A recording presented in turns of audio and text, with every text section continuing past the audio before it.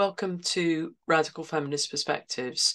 Today we are going to hear about the book Woman and Nature by Susan Griffin, and it's being discussed by Lierre, Keith and Marian Rutigliano. So over to you, Marian and Lierre. Hi, it's Marian Rutigliano. Are you there, Lierre? Yeah, I'm here. Yeah, okay. All right. First slide. Slide. Okay, I'm waiting for it to move. You know, it always does this where it just refuses to go. Come on. Modern technology making our lives You know, easier. it worked so fine when we were practicing, and now, of course, it just doesn't budge. There we go. Okay. There we go. So, the context for this book, 1956 is the Clean Air Act in the UK, 1963 is the Clean Air Act in the USA, 1964 sees the publication of Silent Spring by Rachel Carson, which of course is this incredibly foundational moment to the environmental movement. And then 1964, we have the Wilderness Act here in the United States. 1972 is the Clean Water Act. 1973 is the Endangered Species Act. These are all the kind of linchpins of what the environmental movement has legally been able to use to try to protect what's left of the wild and try to protect the planet. And so in 1974, she begins writing this book called Woman and Nature. And then it's published in 1978, 1979, depending on which version you have. But these were really, really important sort of legal milestones that helped build what we know of as the environmental movement, because it gave people a way to actually fight back in the courts. And just if you don't understand how important some of these things were, especially if you're young, I grew up in a city where the main river caught on fire. And there's a lot of people in the United States who have stories like that, like the number of rivers that were so, I mean, they were just being used as public sewers, and industry was just dumping stuff into the waterways to the point where they literally just caught on fire. And the Clean Air Act in 1963, I remember a very poignant moment in Al Gore's film, An Inconvenient Truth, where it's either, I don't remember whether it's Antarctica or the Arctic, but it's either the North Pole or the South Pole. And you see the scientists taking out the core, the ice core, to talk about, how we know that carbon levels are increasing, because you can take these ice cores that are thousands of years old. And you can see how much carbon is in it. So there's I have to start my video. And you see that it's very, very cloudy. It's like gray and icky. And then all of a sudden it's clear again. And it's a throwaway comment, but the guy says, this is the Clean Air Act. So the air got completely cleaned up at that point because they made them put scrubbers in the machinery. Anyway, all of this stuff happens. So there's a very, very happening kind of movement that is people really committed to trying to protect the planet. And then there's this moment where feminism and environmentalism come together, and women start to understand that there's this huge connection between the destruction of the planet and what men are doing to women, and I how should profound that just connection really is. interject in between here. In between 1964 and 72, in 1970, the Environmental Protection Agency was formed, was created. And it started out really a bunch of supposed tree huggers. And it really had a mission. It is not, there's no Secretary of the Environment, because it was felt to be so important that it was directly in the office of the president. And the president at the time was Richard Nixon, Right. who felt very strongly about this. So right in between that Wilderness Act and Clean Water Act was the creation of an entirely new U.S. cabinet level office in the office of the president.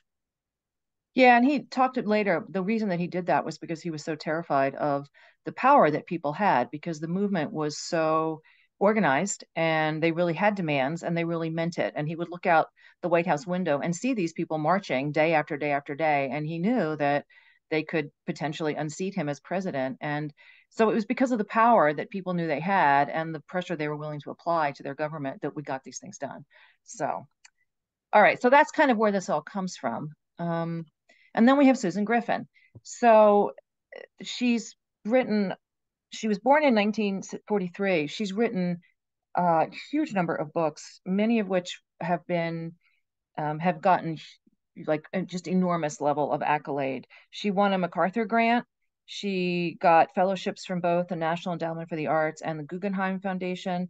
She won an Emmy Award for her play Voices, and she was a finalist for a Pulitzer Prize. And they don't just give those to anybody. So I would say, as radical feminists, she's our most decorated veteran. So if you haven't read her work, you really should dip into it, because there's a lot here. That first article at the top there, Rape, the All-American Crime, that was absolutely groundbreaking. This was probably the first time that a major publication took on this idea that rape was a political crime, that it wasn't just something that happened, it wasn't just nature, didn't just fall out of the sky on women from nowhere. This was the first feminist analysis that really hit the mainstream left.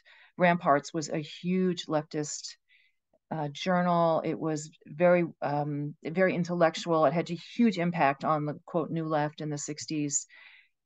They, for instance, had a really groundbreaking photo essay that was called "The Children of Vietnam" that showed the napalm injuries to children that had never been done before, and it hugely turned the popular support for the war against the war, including people like Martin Luther King. He was not particularly against the war until he saw that article, and then he very publicly came out against the war because it was so hideous. Anyway, Ramparts did stuff like that, and then they did publish this article by Susan Griffin.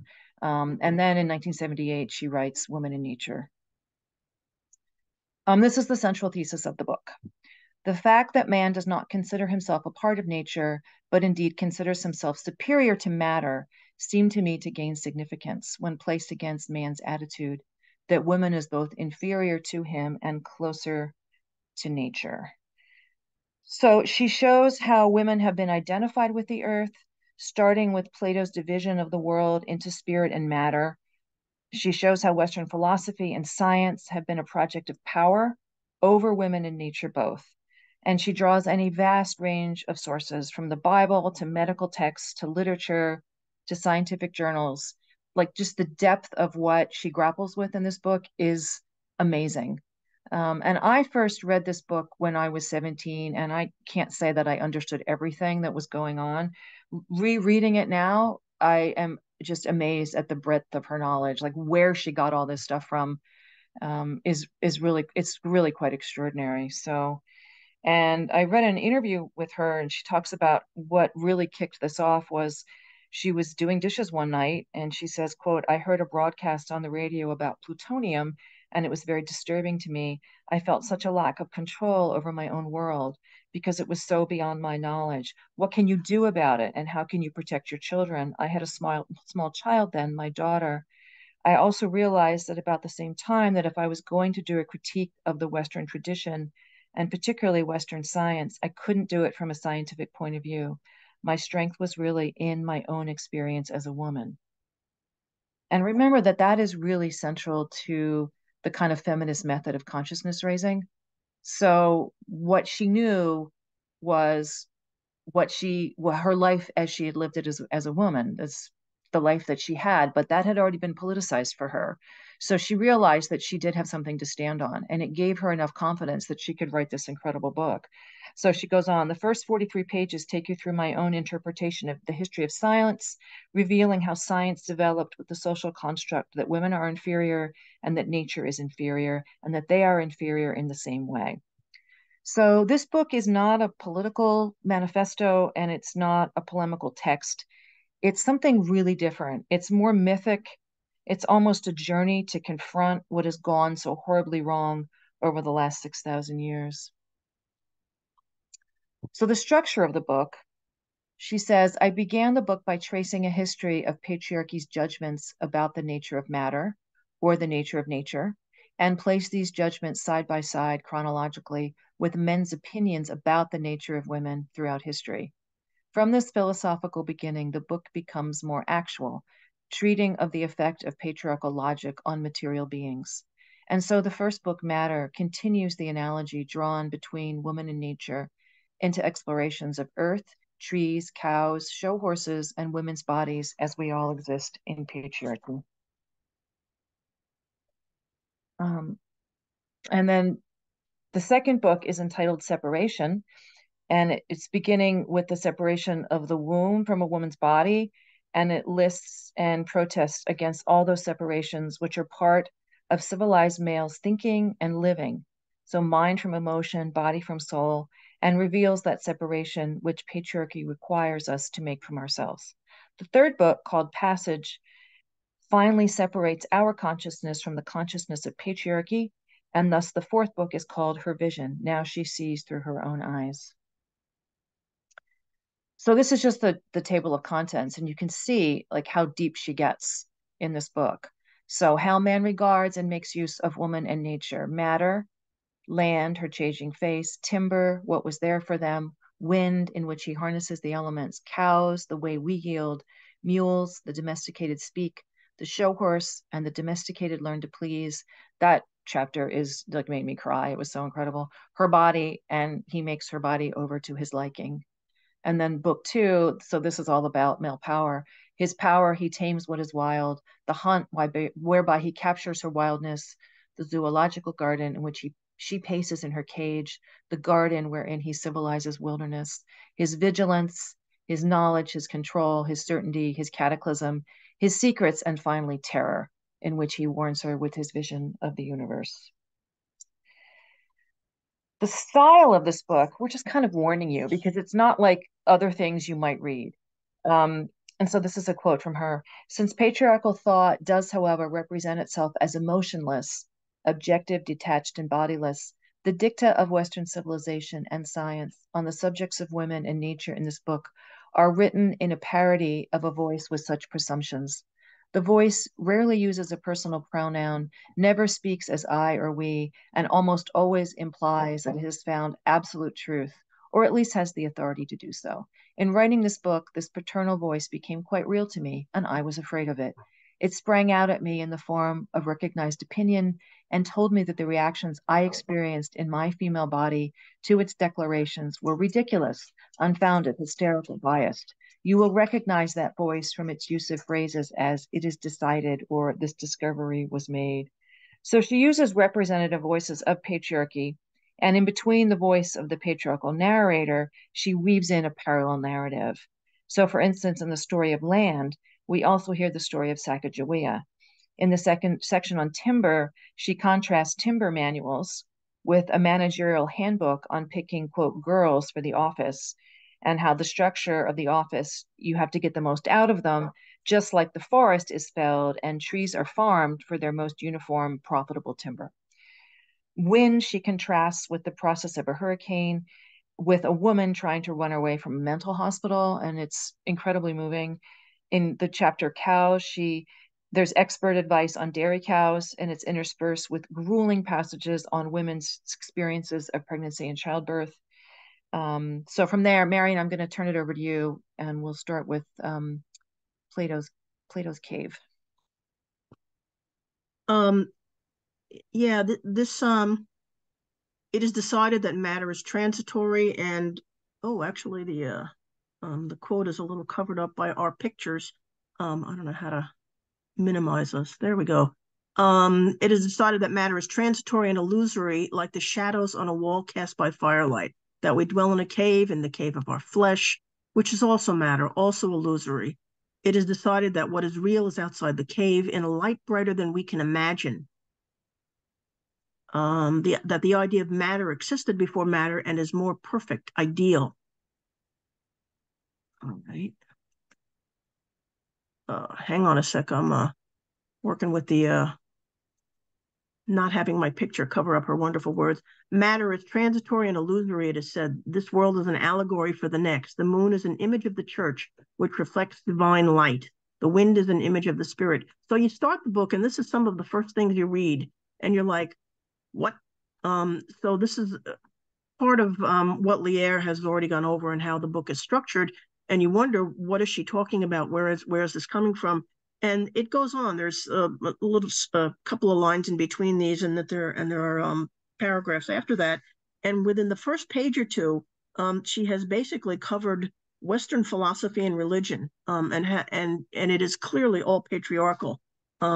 She is it is talking about the language of Western philosophy and religion, the development of science, all directed at establishing and maintaining male power over women and the natural world and nature. So you see that she is going to talk about how man, in his conquering of, and she tells a story about finding the Americas, exploring across the country, Lewis and Clark being guided to Sacagawea, getting to the Pacific Ocean, and then deciding to rape the land like they did the indigenous women, by cutting down all those magnificent trees out there, and everything that follows. Some of it is, where does it come from? Some of it is in the back of the book. But within that first page, she goes over Plato, Descartes, Cartesian dualism, Thomas Aquinas, Catholicism, Aristotle's argument from reason, more Thomas Aquinas, Greek philosophy, early Christian theology, more St. Augustine and Roger Bacon. And you may not have read all of that, and you may not know where that comes from. So if you can recognize it, it's great. If it's in the back of the book, it's great. If it isn't, just go with it. It comes from a huge number of sources, an absolutely enormous number of sources that she takes through Western history. Next slide. This is Marian. This is a quote from Marian Sims, who invented the speculum. And the only people who are going to know about what that means is actual women. Marian Sims said that when he first used the speculum, he says, "I saw everything as no man has ever seen before. I felt like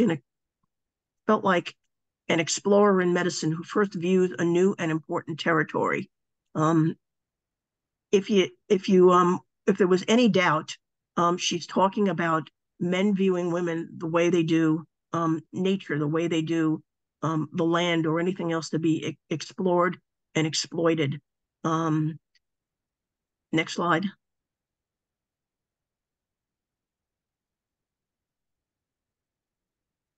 Indeed, it is written that the human race tends to outrun subsistence and is kept in bounds only by famine, pestilence, or war. And this struggle is called a natural government, and this warfare is said to lead to perfection. And it is suggested that war serves for the real health of humanity and the building of strong races. And it is declared that the history of human society is the history of class struggle, that the collisions between the classes will end in the victory of the proletariat. And the development of large corporations, it is pointed out, is also merely the survival of the fittest, merely working out law of nature and a law of God.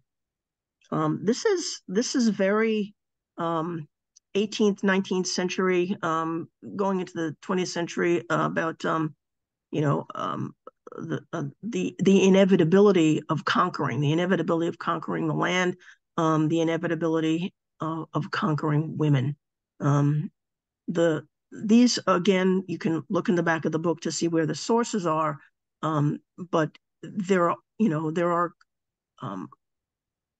is a view that war, and this came as a sort of an extrapolation of Darwin and Lamarck, survival of the fit, survival of the fittest. Darwin was survival of the fit. You have reproductive success when what you reproduce is works well in the world. And Lamarck said the survival of the fittest, that it was a fight and a struggle, and that was applied to man's conquest of the nature of nature and of the natural world, and then it was extrapolated with no real connection except for men's socialization. It was extrapolated to apply to women. Next slide. On the arable land, the cultivators will be increasingly mechanized.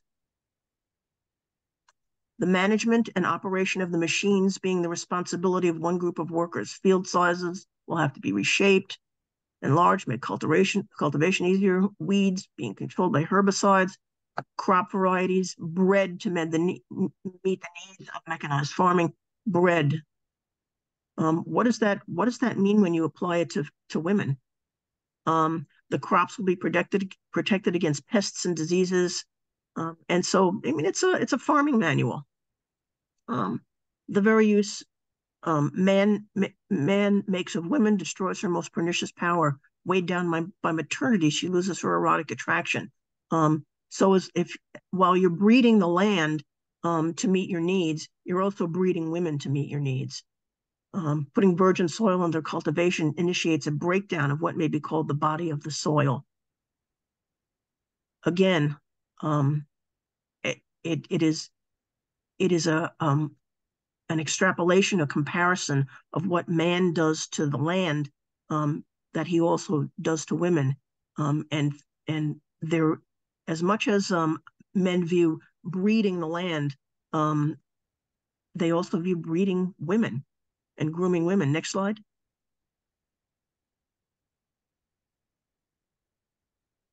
He breaks the wilderness.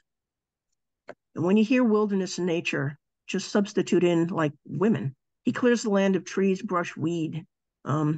He grooms women of weeds, the weeds in her nature, her life.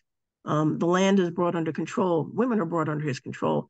He has turned the waste into a garden. Into her soil he places his plow. He labors, he plants, he sows. By the sweat of her brow he makes her yield, deciphering the secrets of the soil. The story of the carbon cycle. He masters the properties of chlorophyll. Carbon cycle just means, that plants, they take in oxygen, they produce carbon dioxide. The carbon dioxide and the plants also decompose and release more carbon into the soil. The soil, the soil and the plants and the products of the soil are eaten by animals, by us.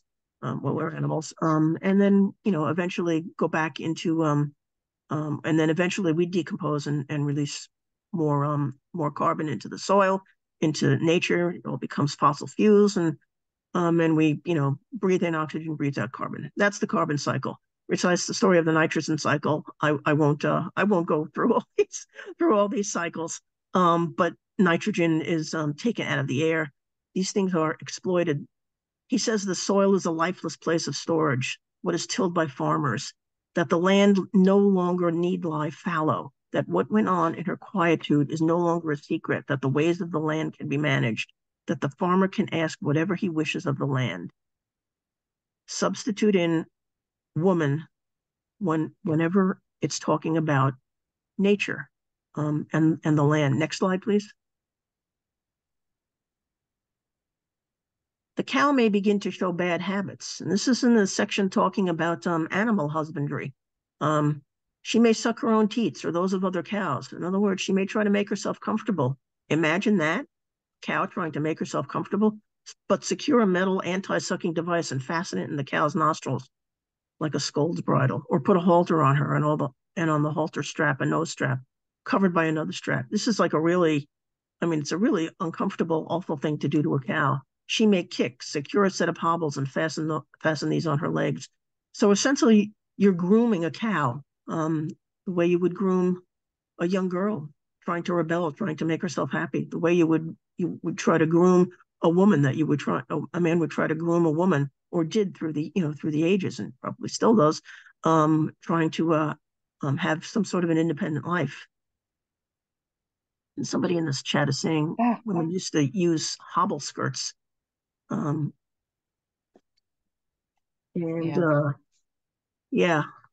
Next slide, which I think I'll turn it back over to you, Lierre. Yeah, so this chapter is about numbers and about counting, and how the patriarchal mind, the patriarchal male, uses numbers as a form of control. So this goes on for like 3 pages, where it's just this list of things that he is measuring and how that means he is in control of everything. I'm not going to read this whole thing, but it's incredibly poetic and also very profound and moving, the way that these 3 pages kind of unfold. This is near the end of that first chapter, or the first sort of section of the book. So you've been through a lot at this point, if you've gotten to this far in the book, and a lot of it is, it's very difficult material, like reading about the cows and the horses and the way that the world has been destroyed essentially by this patriarchal imperative. But at the very end, he tells us how big he is. He measures his height. He demonstrates his strength. He measures what he can lift, what he can conquer. He calculates his feelings. He numbers his armies. He measures our virtue. So it's, 3 pages like this where he keeps counting. And every time he counts, it's another way that he is ruling the universe and showing us how powerful he is. But this section ends with this incredibly beautiful paragraph where you finally see that it's about to turn, because now there's resistance finally, because this counter narrative that's there throughout, this sort of second voice that's always there, where she speaks in we, and it's like this sort of collective of women that are somehow in the background, they start to come to the fore right here in this paragraph. And so in the women's voice, counting, we count each second. No moment do we forget. We live through every hour. We are counting the number he has killed, the number he has bound into servitude, the number he has maimed, stolen from, left to starve. We measure his virtue. We count the value of our lives.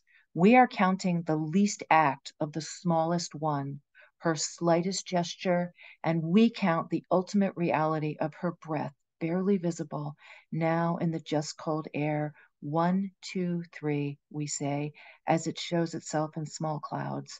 4, 5, 6, and disappears from moment 7, 8, 9 to moment. So all of a sudden, it's like the women see, and they see each other, and they see the smallest one, the one of least value, and they realize that she has value, and we are going to count her. And this is when you realize that this book, it's going to turn now. It's going to start to turn to, the resistance to this patriarchal narrative. Okay, Marian, this one's yours.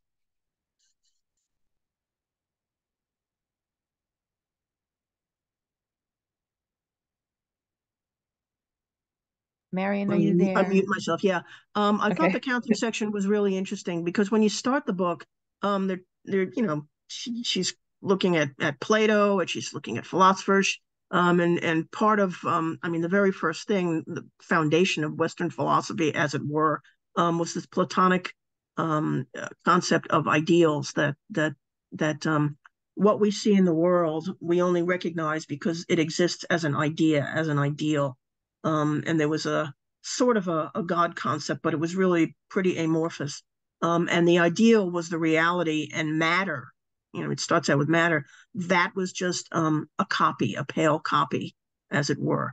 And that is kind of, as radical feminists, we have a material analysis. We start with very, very concrete material facts that a sperm carrying an X chromosome fertilizes an ovum, which always has an X chromosome, and a person is born who is female. That is a material reality, and things that happen to us are based on that material reality. So, getting to the point that, of finally recognizing things, oddly enough, came under mathematics in a way, which is, people hate it because it's very, very abstract. But you can count things with it. You can make the abstract concrete.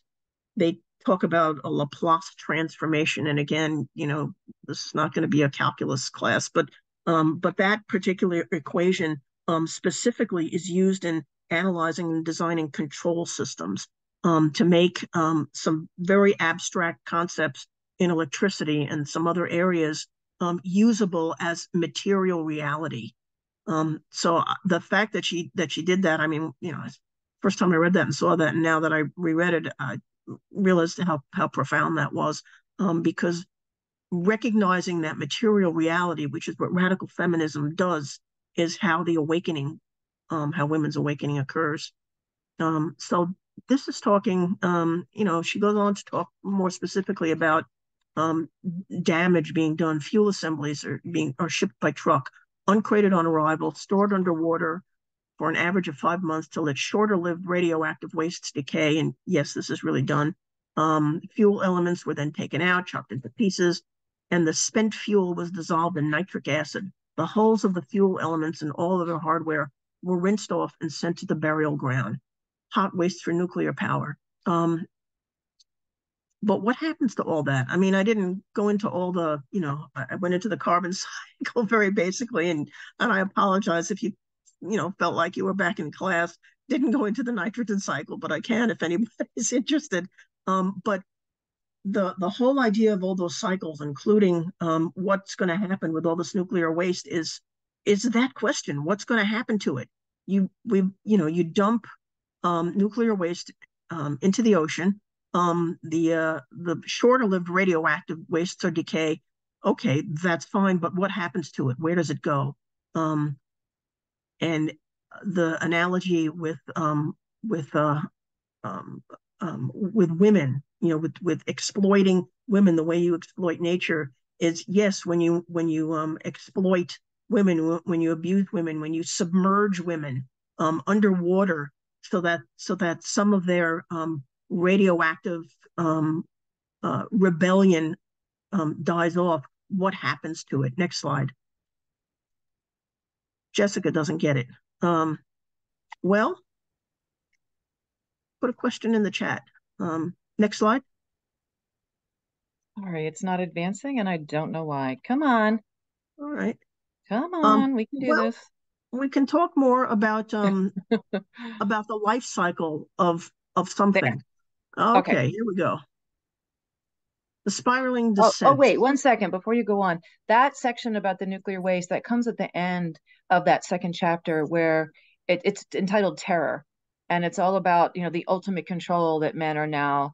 It's just the utter necrophilia of the patriarchal imperative.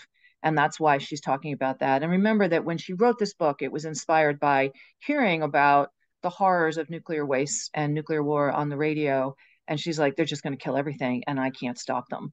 And so that's sort of the end of that section, is the ultimate necrophilia. Like Mary Daly said, necrophilia is the endpoint of patriarchy. And that's, so you're sort of at this profound moment in the book where you've gone through just the sadism that threads through this entire process for thousands of years, how much they hate women, how much they hate everything that's alive, the animals, the plants, agriculture, all of it. They've taken control of the entire planet, and now they're just going to kill it. So you're sort of like, at that peak of despair that radical feminism will bring you to. And then she opens, the third section of the book, and she's going to show us where the hope is. So go ahead, Marian. This is really this next section, the spiraling descent, the ledge of endless circling, the labyrinth from which none return. She falls into this labyrinth, into the room of the dressing where the walls are covered with mirrors, where mirrors are like eyes of men, and the women reflect the judgments of mirrors, where the women stand next to each other, continue dressing next to each other, speak next to each other, as if men were still with them, as if men could overhear their words. The room of the dressing where women sometimes speak in code, the room where each makes her own translation, the room where the women keep to themselves and she teaches her daughter to put on makeup, the room of the half real, where the women partly see each other, where the women partly laugh at the shapes they see in the mirror and the girls once reflected there. The room of the giggling girls, the room in which the girls whisper secrets about each other, where one is said to have larger breasts, where it is whispered she does not wear a bra, the room in which the girls run giggling to catch their friend with her breasts uncovered, the room of the disowned woman, the room where the women deny she is anything like them. This is one of the best descriptions of grooming that I've found. The parallel, remember those agriculture manuals, how you breed the land, what you plant, how you turn the soil, when it's time to plant, what seeds are planted where, how you pull the weeds. That's grooming the land, and this is grooming women. One of the best examples of it that I've seen. Next slide, please. We enter a new time. But women wake up. I mean, the land, if you leave it be, the land eventually will come back. I mean, if we left the prairies alone and just let the grasslands take over again, the land would come back. It is, because that's what it does. That is its true nature. And women come back and women rebel because our true nature is that the center of the new time is on the boundary of patriarchal time. What it is women's own time. It is our lifetime. We live our lives, and that group of giggling girls finds Mary Daly, finds Susan Griffin, and finds each other, and they talk. And there are, you can read in some of the stuff, especially from, the trans, that they don't really like it so much when cis women, like actual women, have meetings among ourselves, have places to discuss our own specific things that these guys don't experience, and they don't like it because we talk among ourselves, and we find out that giggling and who wears a bra, that none of that matters. So one of the tasks of women's history is to call into question accepted schemes of periodization, that we can, that the counting that has been done on behalf of women for women have to do this. There's a big bra size, a small bra size. And we say we are brilliant with light from the stars that began millennia ago and now burn in our mind. She's talking about rebellion now. We enter a new time. We talk about rebellion. And there's a quote near the end of the book that's from Christabel Pankhurst back in 1908. We know that relying solely on argument, we wandered for 40 years politically in the wilderness. We know that arguments are not enough and that political force is necessary. We see this. We know this. This is material reality. Next slide, please. I'm trying. Come on. I don't know why it sticks sometimes. Come on, let's do it, slide. How many times do I have to hit the button? Why are you doing this to me? Oh, come on. Well, the next slide is I'm going to keep hitting this button. It will eventually get there. But the next slide is, if there's an iconic quote from this book, it's this one. This is very, very much near the end, and it's the famous riverbank quote. We say you cannot divert the river from the riverbed. We say everything comes back, and you cannot divert the river from the riverbed. We say every act has its consequences, that this place has been shaped by the river, and that the shape of this place tells the river where to go. We say he should have known his actions would have consequences. We say our judgment was that when she raised that rifle, looking through the sight at him, and fired, she was acting out what had gone on before. We say every act comes back on itself. There are consequences. You cannot cut the trees from the mountainside without a flood. We say there is no way to see his dying as separate from her living, or what he had done to her, or what part of her he had used. We say if you change the course of this river, you change the shape of the whole place.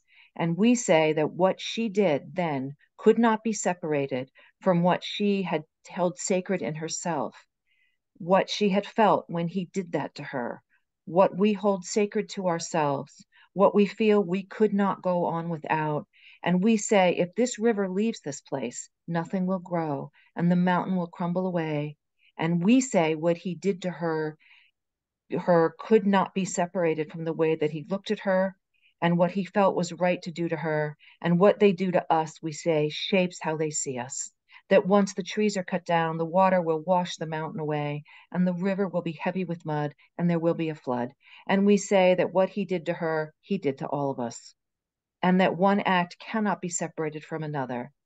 And had he seen more clearly, we say, he might have predicted his own death. How if the trees grew on that hillside, there would be no flood, and you cannot divert this river. We say, look how the water flows from this place and returns as rainfall. Everything returns, we say, and one thing follows another. There are limits, we say, on what can be done, and everything moves. We are all part of this motion, we say, and the way of the river is sacred, and this grove of trees is sacred, and we ourselves, we tell you, are sacred. So that was the last slide, and it still won't pop up. Let me try pausing share and all. There's some discussion in the chat about, what are women doing about it? We're still oppressed, and can, do we eventually wake up? I mean, I quoted Christabel Pankhurst, going even further back to 1948 in Seneca Falls, the Declaration of Sentiments and Resolution. The history of mankind is a history of repeated injuries and usurpations on the part of man toward women, woman having in direct object the establishment of an absolute tyranny over her. To prove this, let facts be submitted to a candid world. We keep having to do this. 1848, and then the first wave, getting the women getting the vote. The second wave, I will not dignify the third wave with calling it feminism. But we cannot be suppressed forever, because it is not in our nature to do it. It's not in our material nature. We are born as females, and anything that is imputed to us, that anything that we are told our lives should be or can't be, is artificial. That is not material reality. That is the ideals that fight material reality. But we keep rising up. We keep rising up. You give the prairie a chance, and the grasses will come back, and take over again. You give us one little crack, and we will keep doing having to do the same thing over and over again. But we will keep doing it. We will not stop. We will not stop. Not sure what to add to that, except to say, there was one unusual little thing in there, where it describes a man, presumably I think John James Audubon, who was who had the first collection and of birds. He published his works. He knew the anatomy, showed people pictures, and the way he did it was he killed them. He had to kill them to get the bird in the hand, and there was no cameras, so he had to do that. So there's this man, presumably Audubon, killing and preserving and then mounting an eagle to preserve the birds of America. The whole process is described, and he had no feeling about it, or if he did, that they were never mentioned or discussed. It was suppressed. So men's feelings in conquering nature are suppressed. There are no feelings. And it's not even dissociative, because he's not socialized to have those feelings in the first place. So there's nothing to suppress. And it's contrasted with, or compared to, a woman medical student who is overcome with feeling in the anatomy lab. Her feelings were never acknowledged or addressed, and that's held to be analogous. It is for the most part, but I can attest to. I'm a physician, so it's called gross anatomy lab. The little cells, it's histology, but when you go in and you dissect a cadaver, that's gross anatomy lab, and everybody goes in, and all these medical students go into this big lab, which smells like the stuff they use to keep the dead bodies from really becoming odoriferous. And you go in there, and everybody's nervous the first day, and everybody's kind of joking around and laughing a little bit. Everybody names their cadavers. We named ours Flesh Gordon. My dissection group, there were 6 of us. But the very first day, the chief of the anatomy department, this very, very formidable woman who was said to take no prisoners, got us all quiet, and was and very, very strictly laid down a responsibility to be respectful, that there would be no tolerance for not seeing the body as a human being worthy of respect. And she understood that we were nervous, but was absolutely firm that we needed to be respectful. And we were, but you have to have some measure of dissociation and not feeling in order to cut into what this human body. It may no longer be alive, but it's a human body. So I kind of get the suppression of feelings, but as long as it's a suppression and it's not being taught from the first day you're born, and this is the difference between male and female socialization, being taught from the first day you're born not to have feelings and emotions, and to be taught that it's okay. We have feelings and emotions, but that there is a time and a place to suppress them. That is a completely different thing. It's a contrast in a way that I think the book kind of missed a little bit, probably because she didn't she never went through that. Just to throw in, I completely agree with you. And my ex also had to do cadaver lab in school, and so they spent a year with these, cadavers. And she talks about the same experience, that it's the smell. You never forget the smell. Apparently, the formaldehyde and whatnot is pretty overwhelming. And there was, that sort of gallows humor where people are feeling incredibly uncomfortable at being in the presence of a dead body, and then what they're going to have to do to this body, which is a human being, even if it's, dead.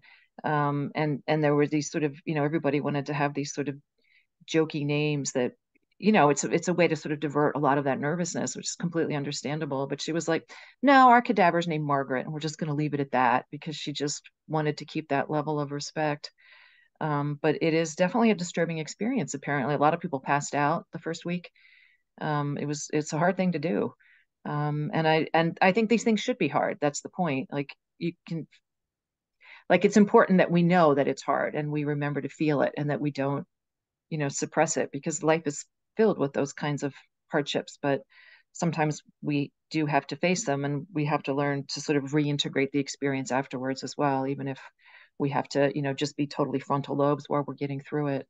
So yeah, I completely understand that thing about the cadaver. And yeah, there's a lot of stuff like that in the book too. That's just, well, when we were talking yesterday, you and I were talking about Marian Sims, the gynecology guy. And probably a lot of women might not, on this seminar, might not know, but he's supposed to be like the father of modern gynecology. He tortured women to get this information. He had 4 enslaved women, 4 Black women, that he literally kept in, in a like a shed, essentially, by themselves. That he locked them in there for years, and he did experiment after experiment on them. And that's where modern gynecology comes from. So he's a horrible man, and he did horrendous things to these women, and that's how he developed some of the things that we know about. It's hard, right? Because of course we need, medical care for women, but this is where it comes from in the trajectory of sort of Western science. It's about torture. I should mention that, in anatomy lab, everybody just did what they did, and you would think that the genitalia would be, difficult, and people couldn't get themselves to do that. And my lab group, actually, I mean, I was an out lesbian, and they knew it, and nobody else was. It was 2 men and 4 women, including me. And, when we got to the penis and scrotum, they all looked at me and handed me the scalpel, telling me, well, this must be a dream come true for you. And it wasn't. I mean, I just needed to learn anatomy. But what was difficult for everybody, when we finally got to the face and had to dissect the face, absolutely no one, and I don't know, 150 of us, absolutely no one wanted to be the first one to put a scalpel in to dissect the face and the facial muscles. Really, important to know that anatomy, but nobody wanted to be the first to do that, because that was a reminder of how human this individual before us was. But the point of the book, and the thing, again, you thought at the beginning, you're just like, where is he getting all this from? And if you haven't read Plato's Allegory of the Cave, you don't, it's just like, oh, where is this coming from? If you haven't read, about Cartesian dualism, you're like, where is this coming from? But eventually, just go with it. Just go with it and read it. There's some stuff in the back of the book that tells you where it came from. I mean, she talks later on about the myth of Demeter and Persephone, the Hades abducting and raping Demeter's daughter, Persephone. I mean, you don't need to know where all that comes from unless you really want to pursue it. Just go with it. By the end of the book, again, what Lierre said, it's not a polemic. It gets very, very poetic at the end. Very poetic. And it talks about something that several women have commented on, that but we're not doing anything about it. But this keeps happening to women. Yeah, it does, but we keep fighting. We just keep fighting. We're not gonna give up. I don't know if we should specifically ask for questions right now. If anybody has questions, you can put them in the Q&A, and I can I've been trying to halfway pay attention to the chat as we go along, to see mainstream medicine is necrophilic. That's a really good point. And again, part of the contrast with man's handling of nature versus women and women's bodies. There is a reason why there is a saying or a phrase, a fate worse than death. That there is a fear of death, and there is a fear of death for its own sake, no matter how it happens or why it happens. And most of us realize that if somebody is, very, very old, has a terrible quality of life, has no one to care about them, is unable to take care of themselves, is, and just is very unhappy with the loss of independence, or they're becoming very, very demented and can no longer recognize the people who love them.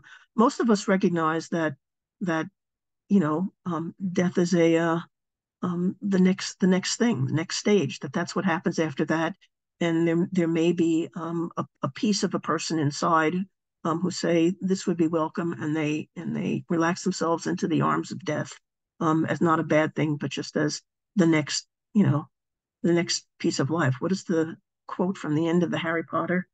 The next great adventure. I don't know whether it's an adventure, but people recognize that there is that is different. And this is something that male socialization and patriarchy does not recognize. That is very, very different from allowing nature to die, for allowing the vast swath of America's grasslands to die. That's very different from allowing the magnificent timber of the Pacific Northwest to be cut down and die. And it's not like it comes back the same, because it really doesn't come back the same. I mean, you destroy the grasslands, they'll kind of come back. You cut down all the redwoods, yeah, they'll regrow, but there's a difference between, a redwood that's 400 years old and one that's 50 years old. And that is something I think that's kind of in there in the book and weaves through it. But patriarchy does not recognize. Just to your point about the different kinds of death, I know that in the Greek language there's two different words for life, and one is zoe and one is bios. And the reason there's two different words is because one is the individual life, so your life, my life, the life of that redwood tree, the life of that dog sitting on the couch, and then the other is life as a whole. And these are two different things, because every life is going to end. But as long as this is done well, every life is then, in our deaths, we become food for the next phase of life. So life as a whole will then continue on, and our bodies nurture that. So there's an understanding there that there's these two different things. And the problem with patriarchy as it stands now is that it is in fact killing all of it. It's not just an individual death, as horrible as that is for the women and the animals murdered. It's all life is what they're going after, and they're doing a pretty good job of it. So yeah, there's a lot of grimness in this book, and you do have to face a lot of fairly traumatizing bits, but she does, I mean, the book does end on a very hopeful, resilient note. It doesn't give us a path forward. It's like we said, it's not a polemical text. It's not, a kind of throwdown, well, here's what we have to do, but it does tell us that it's possible to break out of the patriarchal consciousness and to remember something much deeper and better, that we all know that we are connected to that biophilic force, and so resistance is possible. I mean, that's why I love that passage about, you cannot divert the river from the riverbed, because she's talking about a woman killing a man who has abused her, and this woman has had enough, and she shoots him. And that whole chorus of women is there saying, yes, he should have known that this is what happens when you divert the river, when you kill the mountain, there is now a landslide. You can only disturb life so much, and then there is, a fight back. There are consequences. So it's there. I mean, the resistance is there in this book, even though that's not exactly what it's about. It's absolutely, one of the notes that the book ends on, and is certainly worth cultivating, in our souls. The book does end on a positive note. I mean, it ends quoting Christabel Pankhurst, which is a pretty positive note. And again, there's stuff in the chat about, so why do women protect their sons and sacrifice their daughters? Why do they do that? I always have felt like female socialization is actually part of male socialization. Male socialization is about dominance, it's about violating boundaries, and it knows that to be able to do that, that you somehow need to have the consent of the people whose boundaries you want to violate and who you want to dominate. So female socialization is sort of a creation of patriarchy, and we can choose to not participate in it, but it may mean disrupting or rebelling against some things that many women think are the way it's supposed to be. Many women hold dear. Don't protect your sons. Just don't. And I don't. We're not going to solve this in the next 5 minutes, but this is a really important book if you want to explore further in the nature part of it. Read just a really basic environmental science book, or look up about cycles, about life cycle analysis, about land use, about sustainability. Sustainability means that the planet can only grow so much food to feed so many people, and after that it collapses. The planet only has so much fossil fuels to sustain so many people at certain minimal amounts of use for so long, and then you can't do it anymore. And the analogy to women is that you can try to crush women for just so long, and then eventually we will rebel, and that crushing will no longer be effective. And that's a hopeful message. I mean, that's a hopeful message. Yeah, and I really just want to emphasize here at the end what an extraordinary thing she did. That, if you go back and read this book, she's creating this theory. Like nobody had said this before. She's pulling all of this together, and just this absolutely vast overarching critique of the entirety of civilization, and particularly Western science. And nobody had done that. She put all the pieces together to say, this is what men are doing to the planet.